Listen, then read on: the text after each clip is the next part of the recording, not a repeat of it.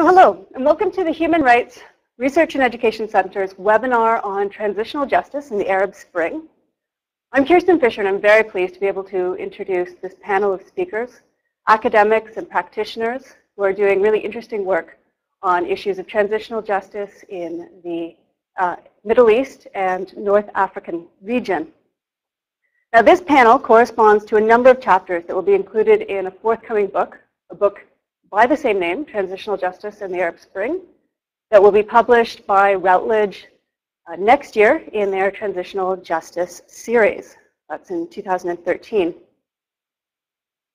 Since December 2010, the Arab world has experienced a revolutionary wave of demonstrations and protests that have upset authoritarian governments, ushered in democracy in some countries, and forced the world into both excited but also apprehensive attentiveness to see what happens next in this region. In some countries, such as Tunisia, Egypt, Libya, and Yemen, the former regimes have been overthrown, and the countries are now in processes of reconstituting themselves. Civil uprising has also erupted in Bahrain, and Syria is now in a full-blown civil war, the outcome of which is fairly uncertain at this point. And other countries in the region, such as Morocco, have also seen their own more minor protests for change.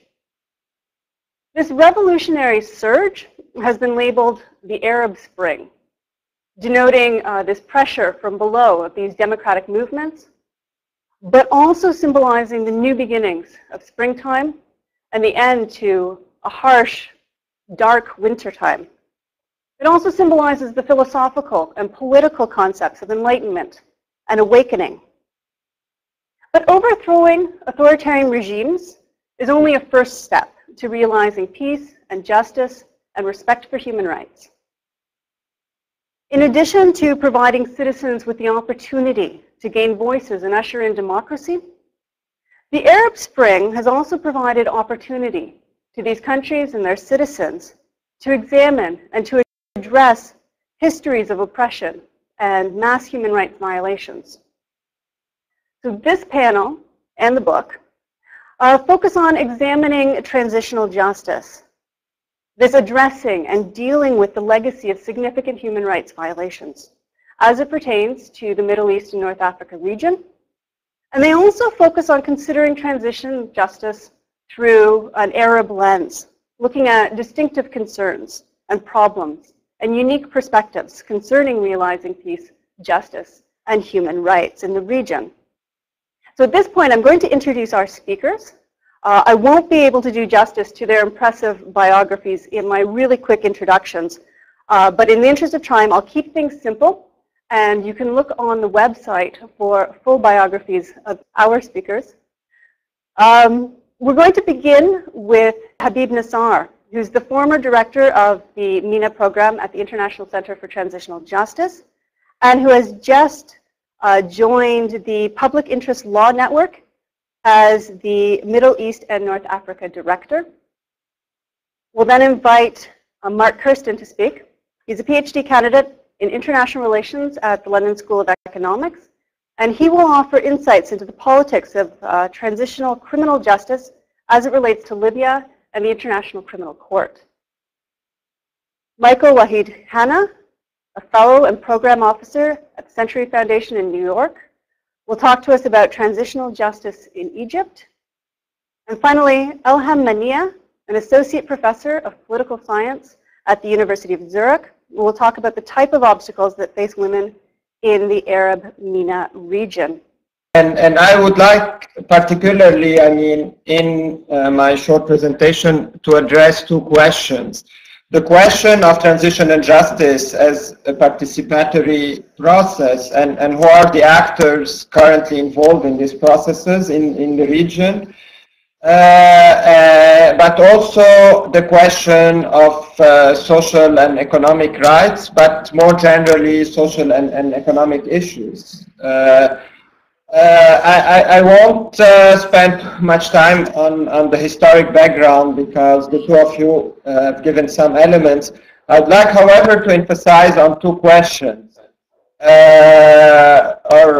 First of all, when we are talking, I mean, about systems of repression in the Middle East and North Africa region, the question of economic and social rights, as well as corruption, is at the center of this repressive systems. And there is a huge, I mean, overlap between corruption and repressive systems, because corruption has been fueling repressive systems, and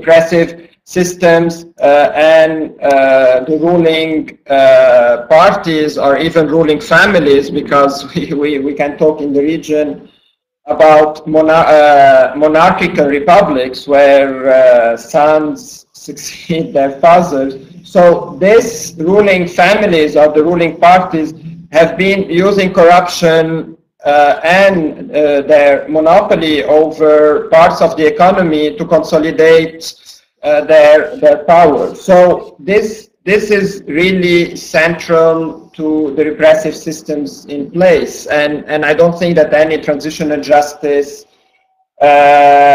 program or plans for these countries can ignore this aspect. On the question of participation, I also believe is very central to what we are talking about in the region, because again, also when we talk about these repressive systems that were in place across the region, in Tunisia, in Egypt, in Syria, and in Yemen, again, I mean, the question of exclusion of the inland regions, I mean, and the centralization of power was also key, was at the heart of these repressive systems, because everything was being decided in the capitals, and the regions, the inland regions outside the capital were either marginalized as a result of the ultra-centralization of power which these countries has inherited from the colonizers,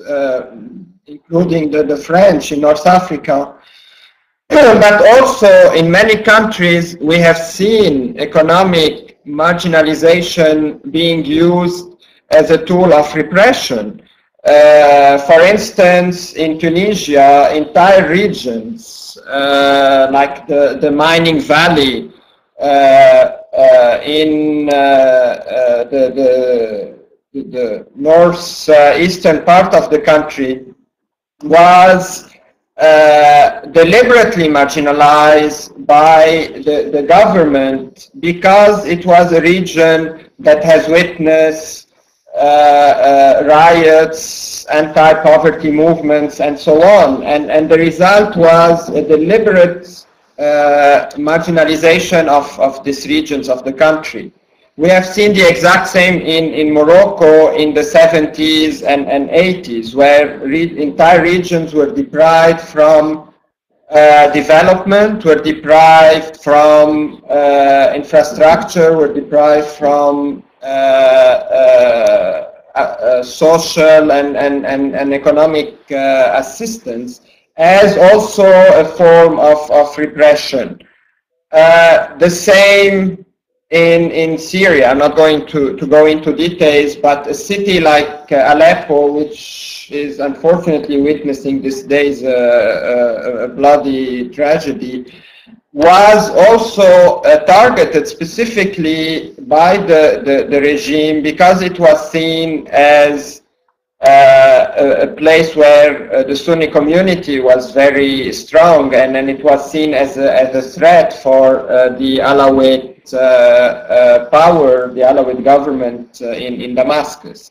So what I want here to insist on is that, first of all, we are not only talking about violations of economic and of political and civil rights, but also that violations of social and economic rights, as well as corruption, has been central, and if we to the uprising in the region, if we go back to some of the slogans we have seen during the revolution, for example, in Tunisia, the main slogan was jobs, freedom, human dignity. In Egypt, it was bread, freedom, human dignity. So this is to show how important, I mean, the socio-economic aspect was, but also how much the question of exclusion, lack of participation, lack of a functioning democratic system where every citizen would be able to participate were important. So therefore, I mean, any transitional justice process that would be put in place in any of these countries cannot ignore this aspect. However, I mean, when it comes really to putting in place transitional justice programs for these countries, unfortunately, I mean, with the exception of Tunisia, and I'm going to give some more details of what's going on there, and as Hugo has suggested in his presentation, we are seeing a sort of top-down approach, and the top-down approach also includes the involvement of international actors. We are witnessing a sort of sliding of decision-making in the field of transitional justice from international, from local and national actors to the international levels. If we go back to what happened in Yemen, for example, where the transitional justice draft law that is being now debated, however, I mean, things fortunately in Yemen have evolved in another direction, because I mean the government in place and the minister for legal affairs has indeed submitted this draft to a public consultation, which remained limited, but I think this was a very positive step. But also in Libya, I mean, there is a transitional justice law adopted earlier this year, which also was adopted with zero consultation of the population. And my understanding is that this law was ready even before the regime fell in Libya, and without even knowing how the transition will look like, what will be the balance of power, and so on. So and the law was adopted, but and was passed, and it's being right now implemented. But the general feeling is that people don't feel any sort of local ownership for this law that was drafted by a number of international actors, with some people in the transitional within the transitional authorities. So again, I mean, this has been particularly problematic because it is perpetuating the exclusion and the methods used in the past of, I mean, adopting things at the top and imposing it to the population. In Tunisia, however, I think that the trend is different. Fortunately, a national dialogue on transitional justice has been launched, and more importantly, it does include national dialogue sessions in the regions outside the capital, including the regions that have suffered the most from past repression. Unfortunately, I don't have enough time to go into details about this process, but I hope that Tunisia will serve as a model for the rest of the region in terms of including the different components of the society in a dialogue that would design the transition and justice plan for the country. And finally, before perhaps giving a few elements on how to deal with social and economic rights, I would like to say a few words about Syria, where unfortunately, we have seen, of course, a lot of excitement from the international community about designing plans for the transition, which, this enthusiasm is very good and is welcomed by the Syrians, but what we also are seeing are transition and justice plans for Syria that are really comprehensive, very detailed, and so on, when we don't know at all how the transition will look like. But also, and this is very problematic, Syria is a very divided society, and if there is a perception that the plans are now being drafted and prepared, without even waiting for the transition, this will definitely be perceived as victors' justice, and this is particularly problematic. And we have seen some of this in Iraq, but unfortunately, I don't have time to go into details about Iraq. But finally, in terms of dealing with economic and social issues, as Hugo pointed out, the field so far hasn't really dealt with this question, and there are very few models. We could think of Timor-Leste, we could think of some other examples. There are some attempts in Kenya and so on, but there is very little precedent here, very few precedents from which the populations in the Middle East and North Africa region can draw lessons. So they will have here to innovate, and it won't be an easy task.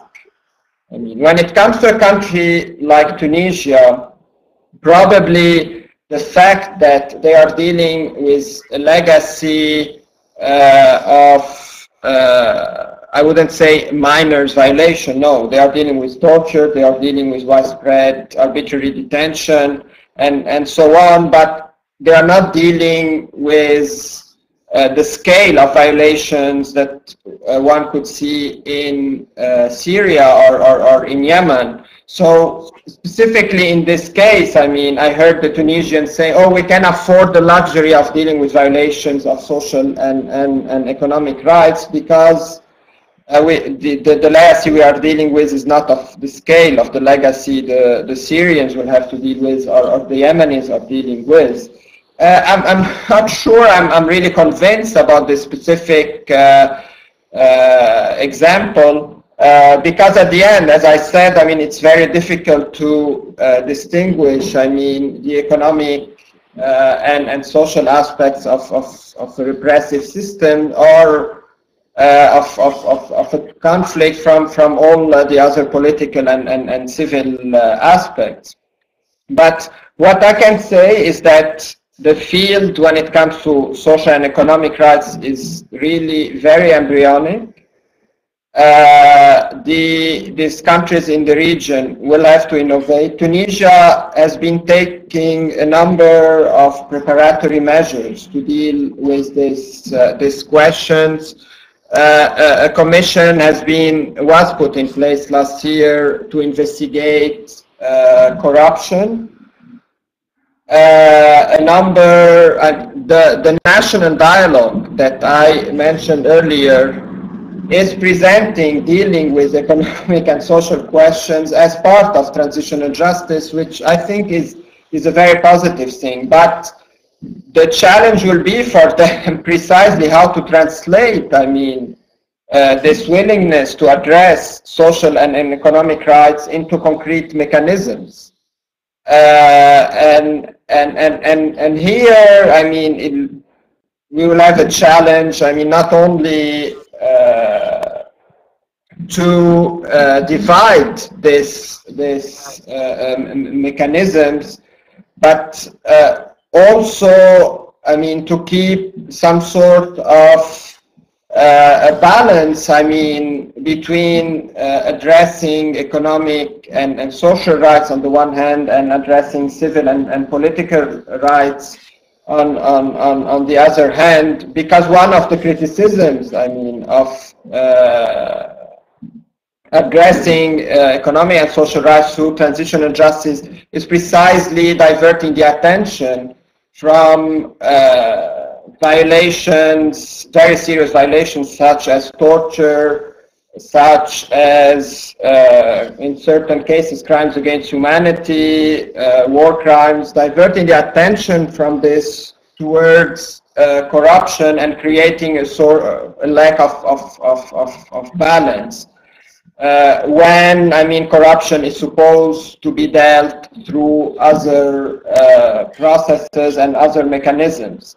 I will conclude by saying here that at the end of the day, I mean, if transitional justice will not be able, I mean, to address every violation of the past, including economic and social rights violation, at least I think it will be very important for the countries, the societies transitioning in the MENA region to make sure that the different processes in place during the transitional justice, development, addressing unemployment and so on, are connected, interconnected, or linked to each other to avoid really clashes and contradictions between each process. We're going to move straight now to Mark Kirsten, who's going to speak to us about Libya and the International Criminal Court. Thanks for having me. Yeah, it's been a really interesting discussion so far. And what I'd like to do, at least, is to focus my 12, 15 minutes or whatnot to talk about post-conflict justice in Libya in particular. And my focus is primarily on the International Criminal Court because, unlike what we see in other Arab Spring states and other Arab Spring contexts, is that in Libya, obviously, the International Criminal Court played a major role and has had significant impacts on what some people might call transitional justice in the country. And just to give a little bit of background, the ICC became involved in Libya in March 2011 after, in February 2011 after the United Nations Security Council referred the situation in Libya to the International Criminal Court, and in March, very quickly, it opened an official investigation, and by June it had issued 3 arrest warrants, one for Muammar Gaddafi, one for his son Saif Gaddafi, and one for his spy chief or intelligence chief, Abdullah al-Sanusi. And this happened remarkably quickly, and I think caught a lot of people off guard. Nobody had really anticipated that the ICC would intervene in an Arab world state. And it certainly was also unexpected that the United Nations Security Council would give referral to the International Criminal Court. I don't think many people thought it was going to, either of those two things were going to happen for various reasons. Of course, it's probably too early to make any rigid conclusions, but I think what we can see, and what I can argue at least, is that the experience of post-Gaddafi, post-conflict accountability in Libya, insofar as the ICC has been involved, has been characterized by heightened antagonism between the court and the Libyan government, Libyan officials, poor decision-making, and as a result of that, a failure to identify common ground. And I think the result of this has been that neither the interests of Libya nor the interests of the ICC will be satisfied or met. And in fact, I think they're probably, at least for the time being, likely to suffer. Now, as I'm sure many people know and many listeners will know, the pursuit of post-conflict justice, again, insofar as the ICC is involved, has focused almost entirely since Muammar Gaddafi's death on where Saif and Senussi would be tried and by whom.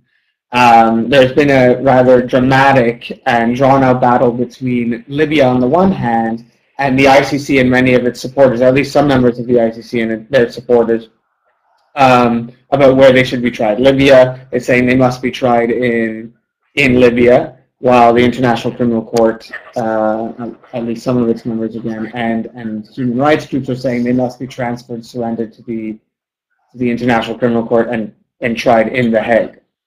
So I want to focus on three issues in particular. One is Libya's admissibility challenge at the ICC. The second is the detention of International Criminal Court defense staff that occurred this past summer.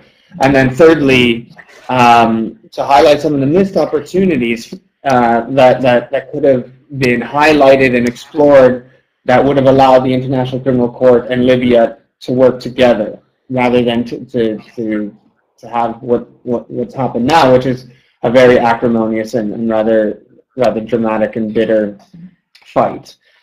So firstly, the admissibility challenge. As I've just said, Libyan officials basically, since the very early months of the revolution, said that Saif and Senussi, no matter what, would be tried and prosecuted in Libya by Libyan judges, and that no other agreement was acceptable to them.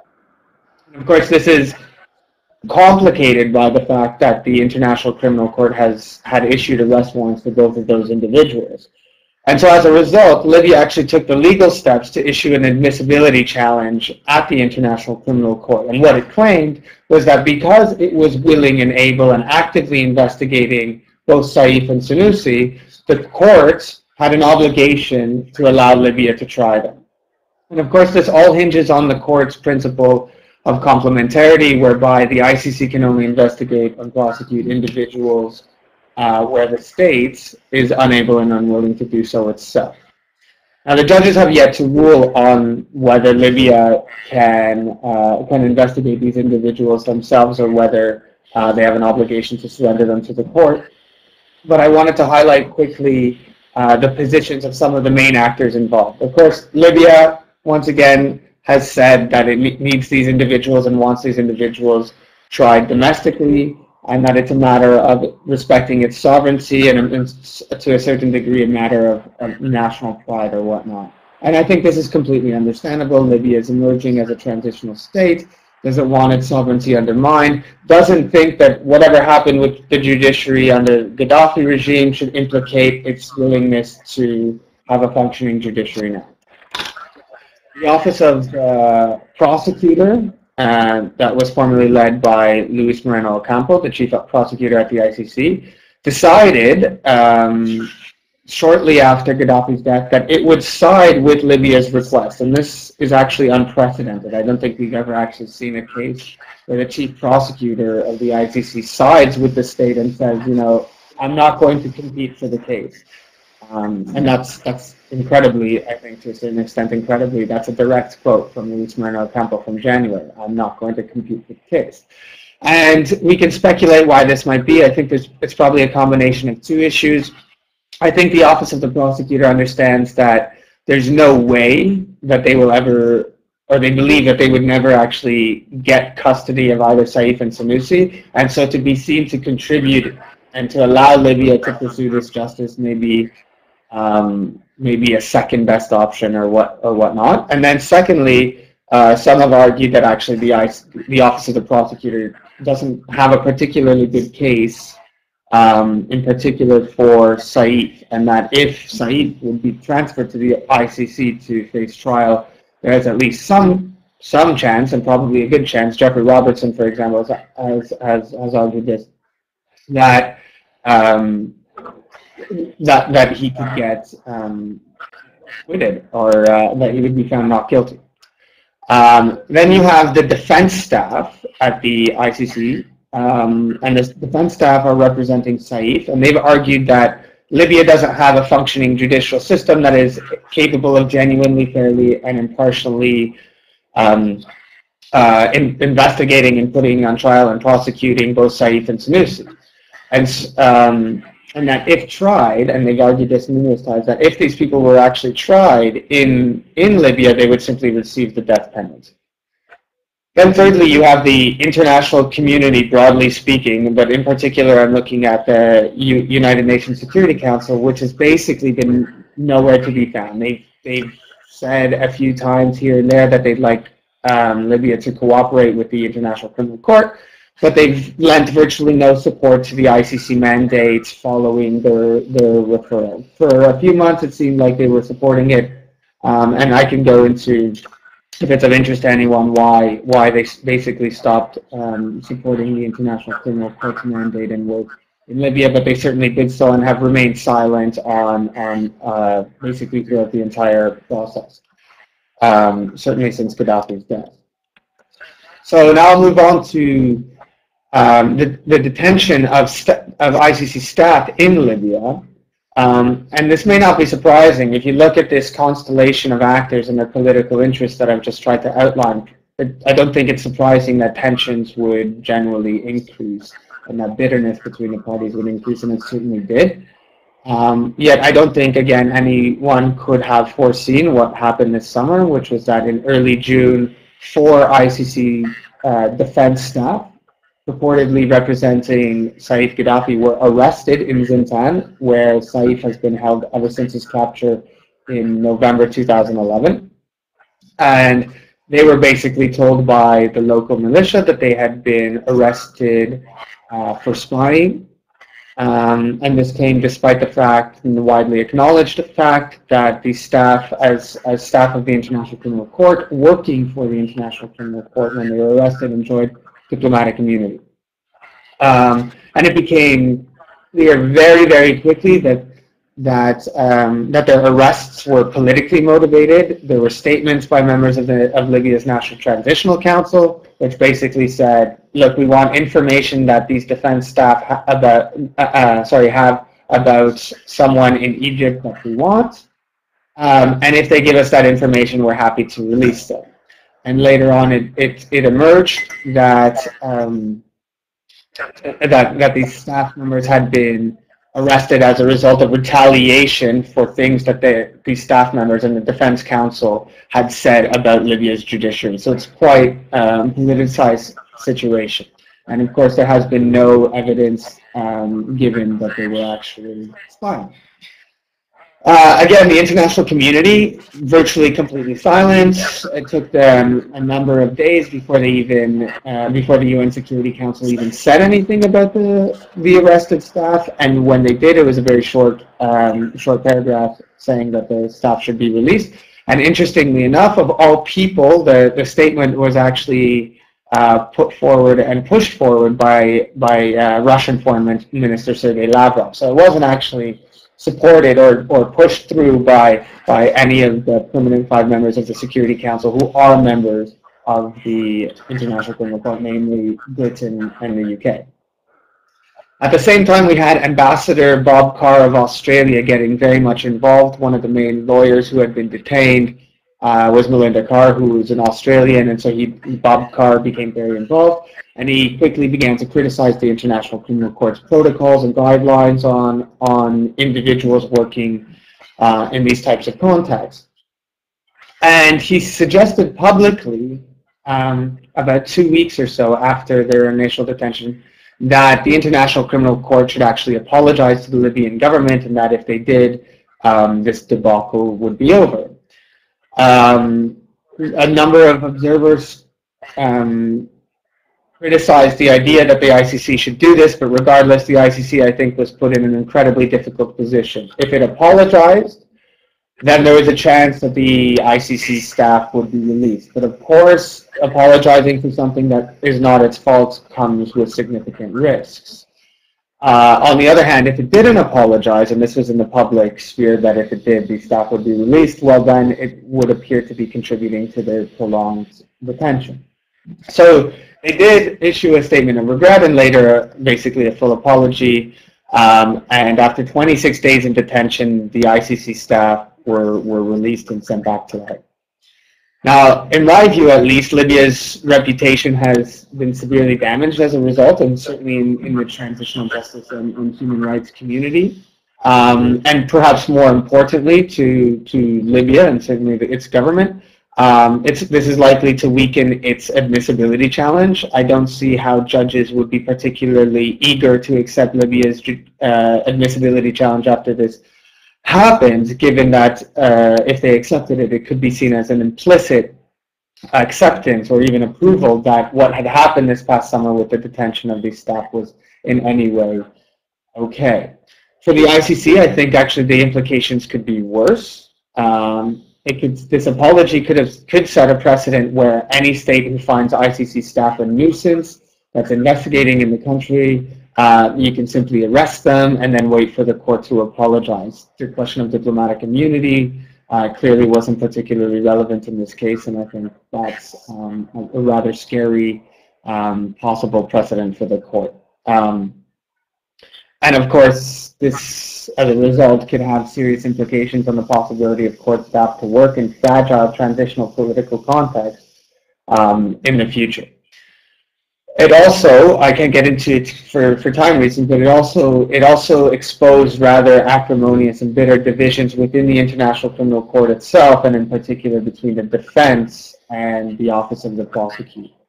And these clearly have to be addressed, and these divisions need to be healed, I think, if the court is to remain effective. However, I'm not sure what is happening in order to achieve that. Thirdly, I'd like to talk briefly about missed opportunities, and I promise I'll be quick. But basically, it didn't have to go down this way. We didn't have to end up in this situation where there's so much bitterness, so much, breaking of the law, international law and domestic law, so much misunderstanding, etc. As I suggested, as I hope I've suggested so far, is that post-Gaddafi Libya has been, justice in Libya has been framed very black and white. It's either The Hague or Libya. But two options could have been pursued and examined and elaborated to the public in particular that could have prevented us from being in this scenario now. And the two situations that I think that some people have highlighted, and I highlighted some of my work, and which are both possible under the Rome Statute, are firstly having an in situ trial in Libya, so that if the International Criminal Court judges actually went to Libya and sat in, for example, Tripoli and heard cases and cooperated with Libyan prosecutors and whatnot and had some kind of justice sharing arrangement. And then secondly, to have a sequencing of trials. So, for example, first Libya would try Saif and Sanusi domestically, and then they would be transferred to The Hague. And I think this, in particular, could be useful because Libyans, especially in the case of Abdullah al-Sanusi, are looking to prosecute him not for crimes that occurred during the revolution or even when the court has jurisdiction, but for crimes that happened before February 15, 2011, in his case, namely the Abu Salim massacre of 1996. Of course, and unfortunately, these two options weren't explored or elaborated. I think they could have been. There seems to be some hope that maybe they could be revised, but I'm not sure what level of political will exists in order to do so. And of course, neither of these two options are perfect, but I think they would have met the interests of both the ICC and Libya. The International Criminal Court would have looked like it was an effective institution contributing to post-conflict justice in Libya, on the one hand, and Libya would have retained its desired sense of sovereignty and would likely have actually been praised in the international community for exploring these creative and unique options, not to mention praised by international rights groups. So, in conclusion, we actually had admissibility hearings last week in The Hague between Libya and members of the defense staff, where all the positions were basically revealed again, and the level of animosity was absolutely remarkable, with snide comments, temper tantrums apparently, perhaps behind the scenes, and certainly some laughter it's remarkable, at least, to what extent this was visible during the proceedings themselves. This level of bitterness between the parties. Of course, it remains to be seen how the judges will actually rule on the subject, and we can speculate on that. I'm not sure. I have my own feelings about it, but we'll see what exactly will happen. Again, ideally would be if they could find middle ground, but I'm not sure they haven't. If the individuals on either side really have an interest in doing so. But again, Libya clearly wants to be seen as a respected member and a sovereign member of the international community, while the ICC wants to be seen as an effective institution, one that contributes positively, I think, to post-conflict justice, and but without finding any sort of middle ground where the interests of both can be satisfied in effect. It seems clear to me that neither are ultimately likely to see their interests met, and I'll end it there. Thanks a lot. Thank you very much. We're going to move now to Michael Hanna. Again, he's the Fellow and Program Officer at Century Foundation. I think I'll start out with a very general observation, and I think it's important to note at this historical juncture that there is a push in many of these societies for post-conflict transitional justice, and there is in many of these countries a domestic constituency pushing for accountability. I think we should in many ways set aside a notion that these are international norms or conventions and look at the ways in which domestic and local actors have adopted these notions from the start. Now, modalities of how you apply such concepts is all over the map. You see different constituencies and different angles with respect to how people want to see post-conflict justice vindicated. But from the start in these societies, and particularly when I'm thinking about this typology, I think Egypt, Libya, and Tunisia, because they are the ones that have had the cleanest breaks, offer the most interesting example here. And each of these societies, prior to the transitions, during the uprising, and post fall of the regime, we have seen various types of domestic movements pushing for a certain degree of accountability. I think if I turn to Egypt, I think it's important for me, from my analysis and work, transitional justice, I think, has been a very interesting barometer for the health of Egypt's transition. And in many ways, it has told us a not such a great story. I think to go sort of to the political side of transition, Egypt's transition had a moment, an opening for really transformational change immediately after the fall of Mubarak, particularly in February, March, April of 2011. A lot of that initial promise has been squandered. And frankly, I've argued for many months now that Egypt is no longer in position for far-reaching revolutionary change. We look, the situation is much more akin to something like a reform movement. And the hopes people had for transitional justice have shifted as this transition has played out. And unfortunately, I think the prosecution of Hosni Mubarak has sucked up a lot of the attention. As much as it was a core demand for the protest movement, it has been used tactically as a tool to blunt protest. There was a cycle early on when the Supreme Council of the Armed Forces was still in direct control of the country. When the council and the military was interested in staunching the protest movement and perhaps pushing back against the momentum for change. And the prosecution of Mubarak was a card in this broader struggle. And unfortunately, it's overshadowed many of the other efforts to try to look toward perhaps a more broad-based transitional justice model. And of course, what we haven't seen is an approach that reaches beyond simply the 18 days. that looks more systematically at the legacy of authoritarian rule and systematic abuse. That still is not on the table, and I think that's unfortunate. And transitional justice efforts have been tightly focused on the 18 days of protest. And of course, even there, we've seen very little by way of accountability. If we look at the nature of the verdicts from the Mubarak trial, what we have essentially is an incoherent legal judgment, whereby Mubarak and Habib al-Adli, his last Minister of the Interior, were found to be negligent, essentially, found guilty of negligence, not necessarily of giving orders, and yet no one has been held accountable for actually giving the orders to kill protests. So it's something of an incoherent final result of the Mubarak trial.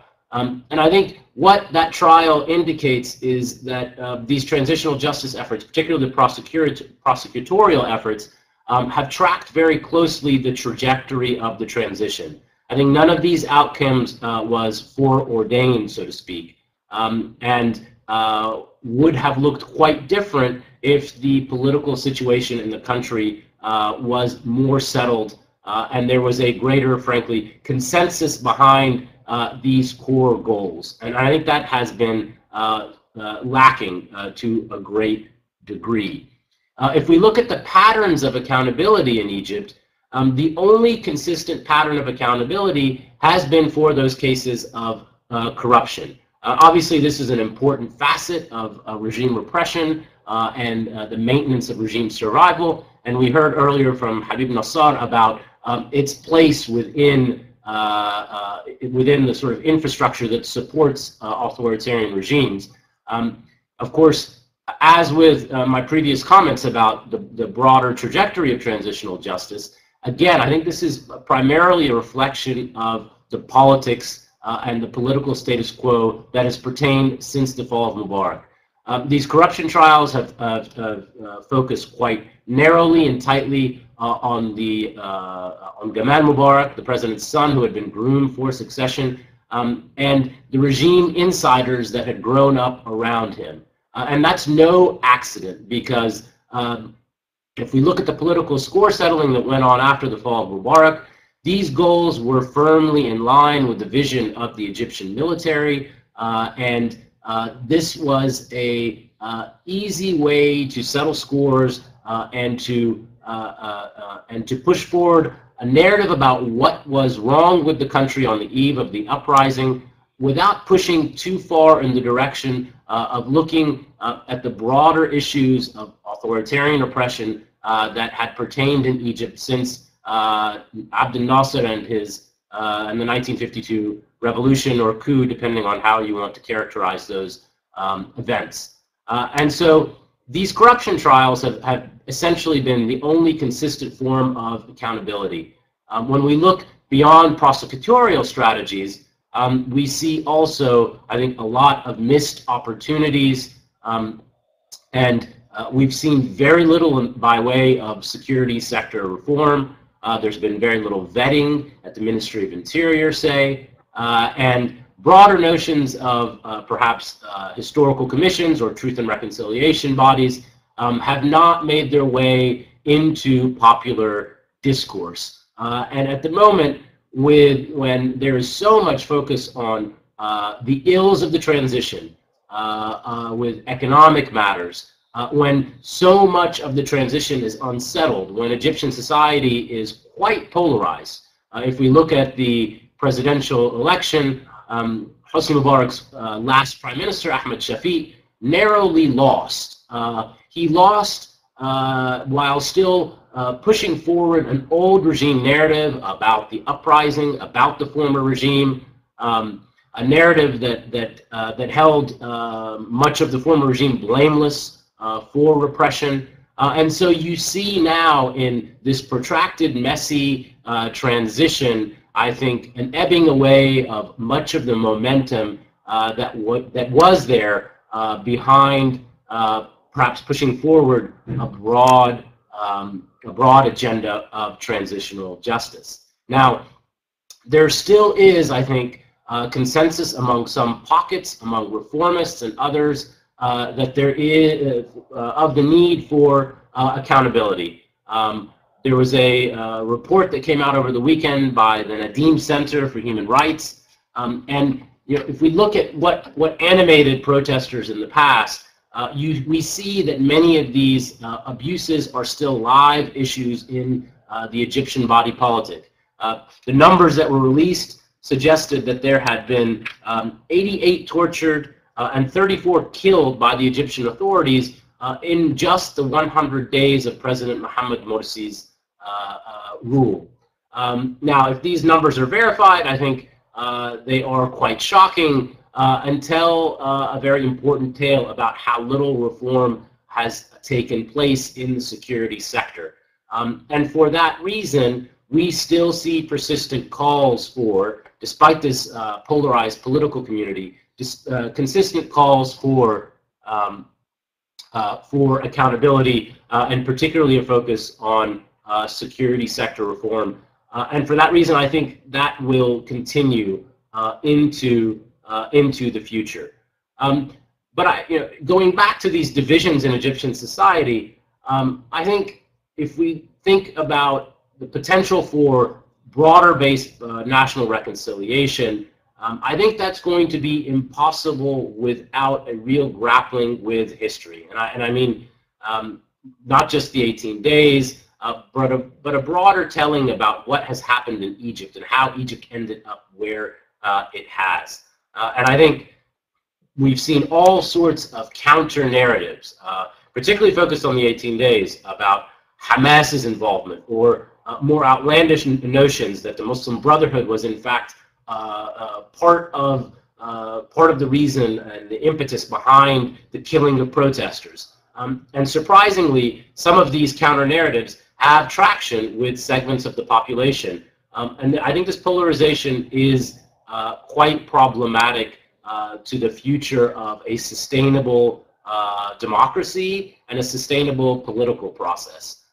What we've seen continually is a political process that responds only to crisis. And I think at some point in the near future, it would behoove the authorities to think more methodically about transitional justice processes. We heard about Tunisia, and despite the more recent stumbles of the transitional government in Tunisia, their transition has been much more methodical, including on issues of transitional justice. It's true that the Tunisians have largely eschewed the possibility of prosecutions as a key modality for vindicating the goals of transitional justice, and it's unclear, frankly, what is going to happen in Tunis. But there's clearly much more systematic and coherent thought that is going into transitional justice in Tunisia than it has in Egypt. And I think Egypt is in a dire need for sitting down, trying to institute a national dialogue. And of course, on the issue of transitional justice, this is symptomatic of the broader failures of Egypt's transition. The need for national dialogue and consensus is not only with respect to transitional justice, but really about the way forward for Egypt as a country and the refashioning, the absolutely necessary refashioning of a more equitable social compact. Very interesting insights there from Michael Hanna. And we're going to end here with Ilham Mania, who's joining us from Zurich. Without going into much, basically, in order for us not to waste much time, as you see, when it comes to the structure, I put three kind of points. I will make a quick introduction by using an example of a current campaign by some women activists on Facebook. And then I will go to three observations when I'm talking basically about transitional justice in terms of, or from the perspective of inclusive citizenship. And then based on these three observations, I'll come to the consequences. Now, if you look here, you see this new Facebook campaign entitled The Uprising of Women in the Arab World, انتفاضة المرأة في العالم العربي. Its aim, as you see here, is together for fearless, free and independent women in the Arab world. It has, that's not really a huge number, 40,000 something likes. Nevertheless, what I found very interesting is the fact that the enthusiasm by which posts were basically popped on that Facebook by both Arab young men and women from the whole region. Now, let me show you some of these posts. Marwa from Yemen, what is she saying? I'm with the uprising of women in the Arab world because it is my right to get an identity card and passport without the permission of my guardian. In that, she is referring to the fact that many of the discrimination that is taking place within the region are actually ingrained in laws. So we're talking about systematic discrimination sanctioned by the state itself. Second one, Anwar from Yemen. What is he saying? He's saying, with the uprising of Arab women, because it is written on my sister's grave, the wife of someone. Here, we're talking about traditional norms that are more or less predominant within the Arabian Peninsula, which consider a woman more or less a kind of like the mentioning of her name is a kind of a shame. So he is with the uprising of Arab women because of that. If we go to another country, which is totally different from Yemen, and that is Tunisia, you see here what Hala and Hela are saying. We are with the uprising of women in the Arab world because we deeply believe in differences, but will never accept and understand discrimination. In other words, they are referring to a certain kind of religious narration that is being dominant lately, which more or less insists that men and women are different and physically, and therefore their rights should be also different. They shouldn't enjoy the same rights. Amina, or Amin from Tunisia, he is saying, I'm with your uprising because you are Arab, because freedom began with you. From the heart of you were born the free ones and freed the revolutionaries. Revolt and rise. I am with you, for you, O mother of freedom. This brings me to the issue of the Arab freedom revolt. I prefer to use the freedom revolt than the Arab Spring because it seems if we are using a spring right now, we could basically think about autumn coming and then winter. So maybe the Arab freedom revolts will more or less reflect the transformation that is taking place without making a judgment about it. Women were active participants in the protests in Tunisia, Egypt, Yemen, Libya, and Bahrain. They more or less they stood side by side with men,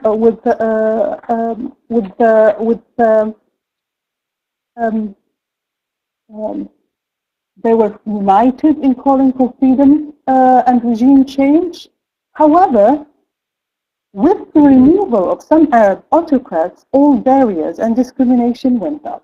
You have here women were harassed, beaten, chased out of public spaces. Only 9 women were elected to the Egyptian parliament, that is not more than 1%. And the exception is Tunisia, as usual, 25% of the constituent assembly, although I will basically qualify that because afterwards, because the majority, they are coming from Al-Nahda party, and it seems that they have a different kind of like perception sometimes when it comes to women's rights.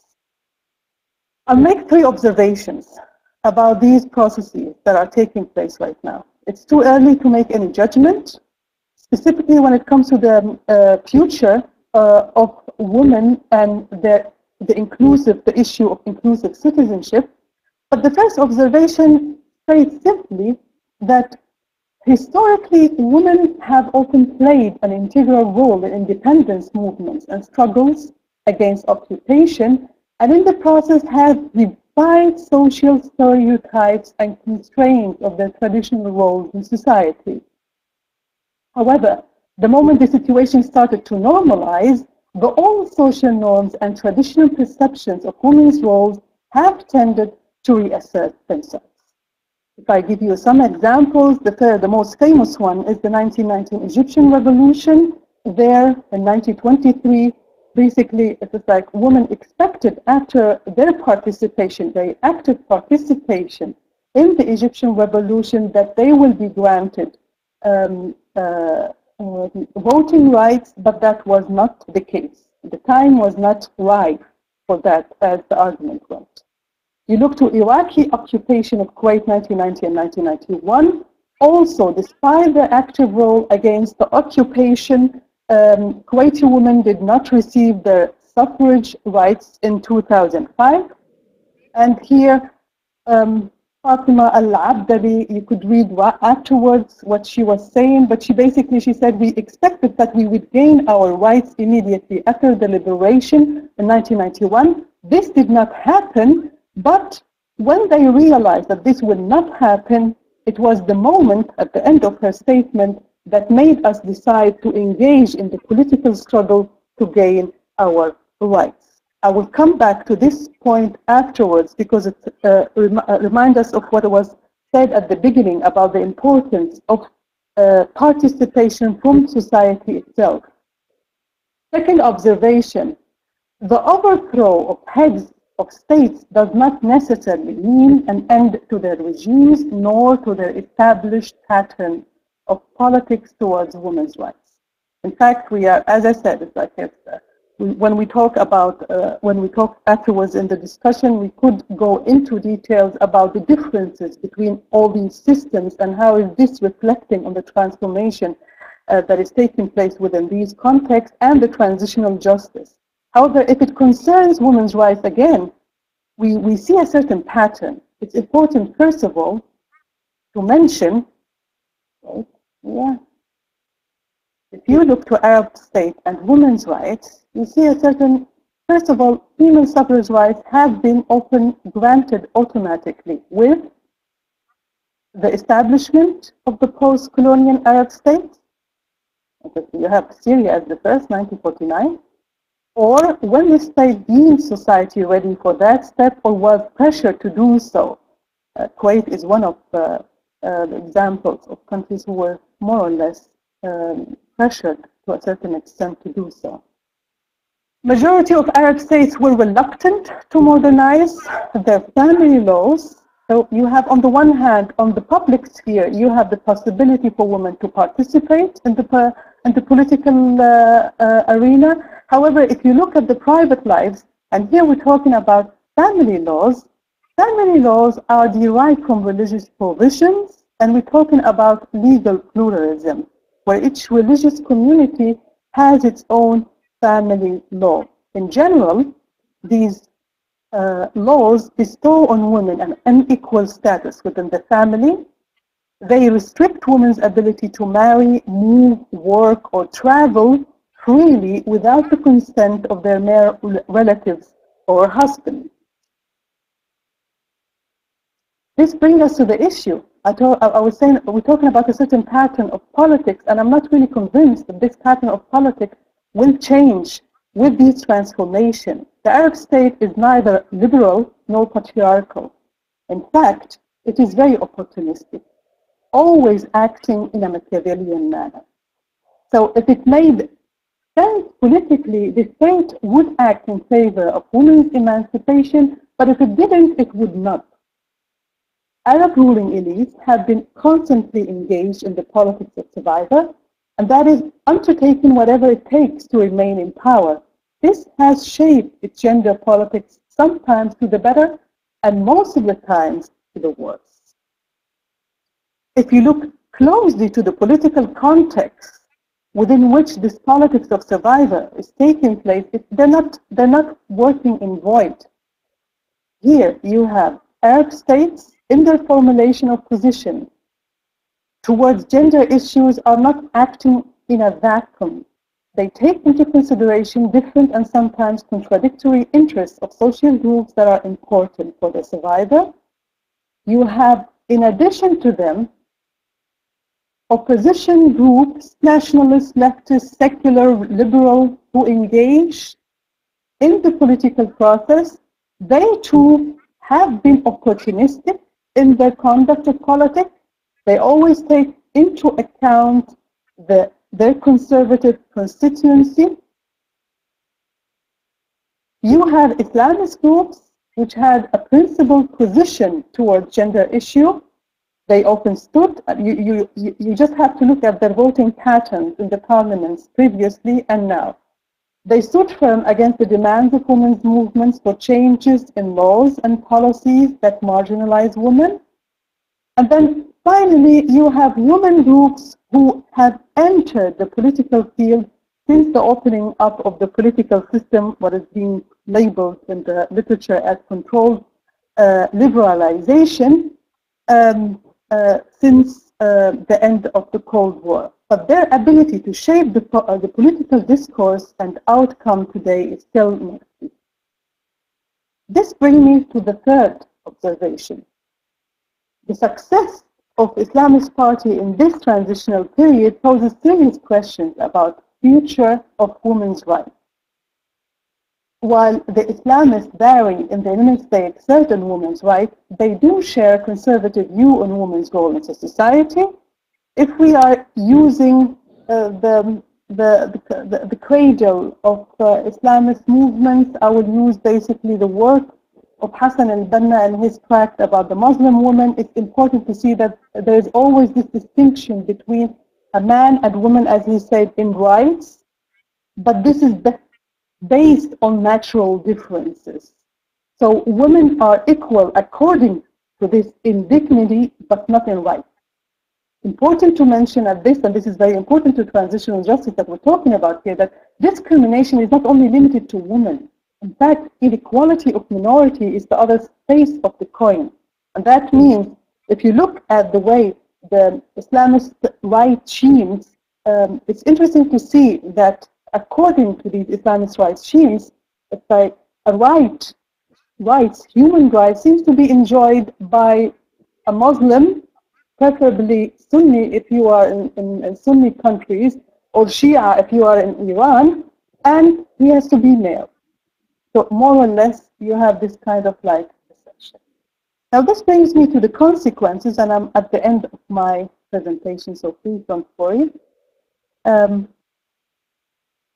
The first one is democratization or transformation, because up until now I'm not really sure what's happening right now in Yemen or in Libya or even into Egypt could qualify for a process of pre-democratization.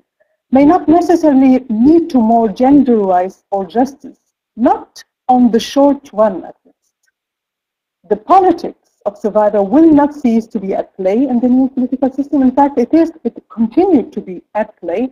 This you see it whether in Yemeni, who is basically aligning themselves with Ali Mohsen al-Ahmar and Hamid al-Ahmar and his group, or you see it also within Egyptian context at how the military at the beginning more or less cooperated and more or less made alliances with the Islamist party.